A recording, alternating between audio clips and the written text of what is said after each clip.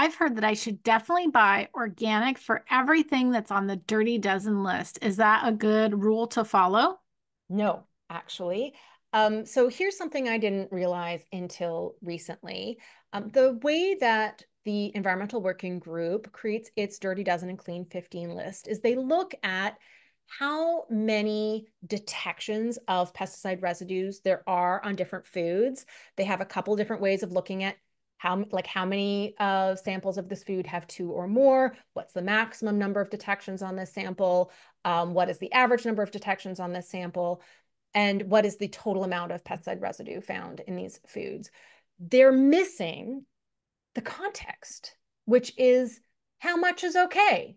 That's not in their math at all. And so different pesticides have different tolerance levels set for different crops based on what's either an acceptable daily intake level or a chronic reference dose, which is an amount that is considered safe to consume every single day for your entire life without it causing any health harm. They take from toxicology the no observed adverse effect level and apply a safety factor to come up with these limits.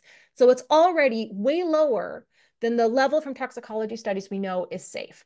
And that's regulated. That is why there are biomonitoring programs like the USDA pesticide data program that samples like 10,000 different foods every single year and measures 300 different pesticides and pesticide metabolites to make sure that our food is safe.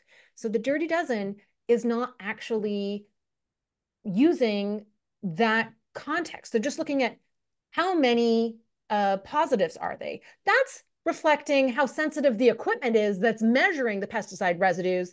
That has no correlation with whether or not the amount that's there is problematic.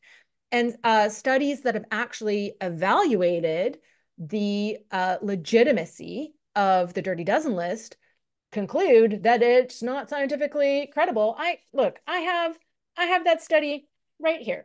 So this wonderful study was published in 2011, and they conclude that the methodology used by the Environmental Advocacy Group to rank commodities with respect to pesticide risks lacks scientific credibility. They actually go through the amount of the top 10 pesticides in every food on the Dirty Dozen list from that year and show that they're hundreds to hundreds of thousands of times lower than the chronic reference dose for those commodities, meaning they're so many times lower than the level that we need to even start being concerned about.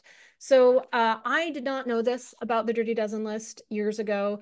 This is something that I have only learned recently, and I'm frustrated. I'm disappointed because there's so much fear mongering using numbers that have no context into how much of this chemical do we need to be worried about. And I think that the appropriate thing to communicate here is that fruits and vegetables are really health promoting, whether they're organic or conventional.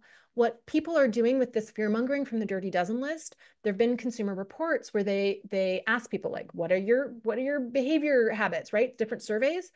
And there was one survey that showed that 60% of people were concerned about the pesticides in their produce. So what did they do? 71% of them avoid eating vegetables and 59% of them avoid eating fruit. That is the opposite of what is actually helpful from a public health standpoint. So what would be far more important to communicate is that conventional produce is perfectly safe. It's equally nutrient dense to organic, and it's important to eat more fruits and vegetables. Are there other reasons we might want to choose organic? Absolutely. Maybe it's concern for the farm workers and their exposure to pesticides, which is much, much higher than ours, right? That might be a good reason to choose organic, or ecological reasons, right? Looking at soil quality. There's other reasons. I'm not saying organic food is bad, but it is a myth that organic food is safer or healthier.